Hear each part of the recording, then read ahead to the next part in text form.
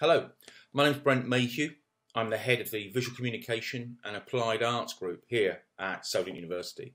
And today I'd like to show you around some of the facilities on our Below Bar campus, where our main courses BA Honours Graphic Design, Illustration and Fine Art sit, as well as our MA Visual Communication course. I'd like to start off by showing you one of our studios. This is one of our main teaching spaces. This, in fact, is the graphic design studio.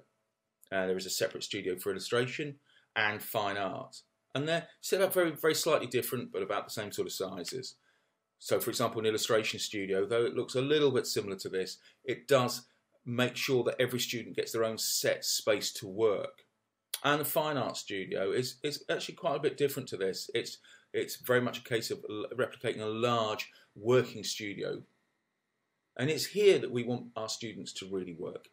Here you will undertake the vast majority of your teaching, only going up to the main campus for some specialist teaching in IT software, or maybe photography or darkroom work, or set lectures where we have to use much larger lecture theatres when we've got famous speakers coming in.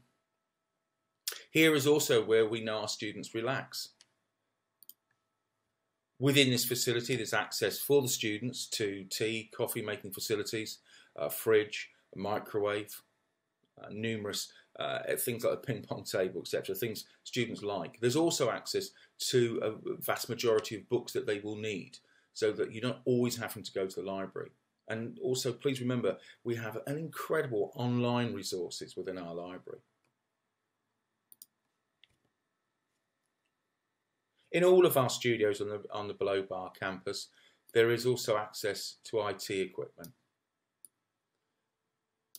This is, for example, the very latest Apple Mac computers and scanners running the very latest Adobe software. This means you don't have to go out and buy a computer. You don't have to pay for the latest Adobe software. It will be here available for you. And should you, we've got plenty of Macs here, but should you want to work later in the evening, the library is open 24 hours a day and has approximately 300 Apple Mac computers. So let's show you a little bit more. Let's show you what one of our small lecture rooms looks like. In Below Bar, we have our own lecture rooms. As you can see, they're quite small. We sometimes do teaching seminars in here or actual workshops. The idea is everything is about small groups. With us at Solent University in the arts, a group is less than 25 students. So though in graphic design you may well have 35 to 45 students, you'll always have 2 lecturers for that. And it's kept to much smaller groups. Seminar groups are even smaller, maybe 6 to 7 students, giving you ample time to actually discuss your work and your progress with your tutors.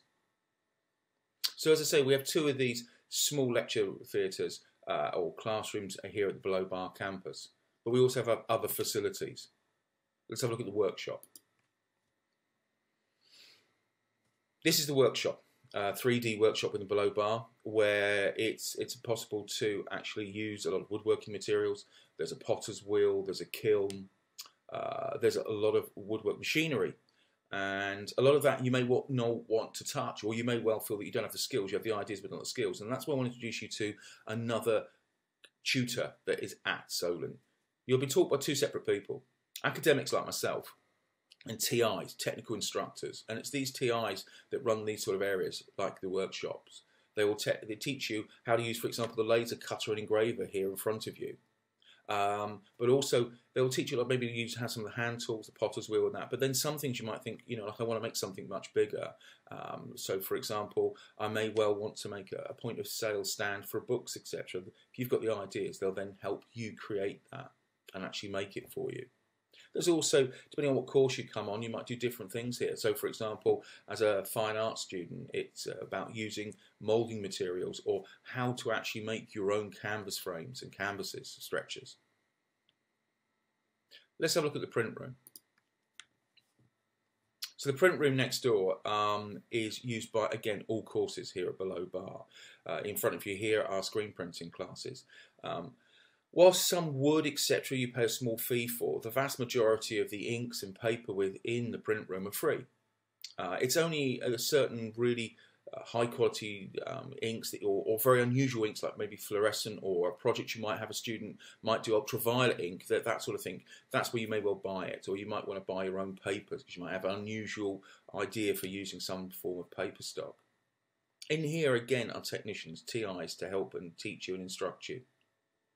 And for us, it's regardless of whether you think you're always going to work on a computer, maybe as a graphic designer.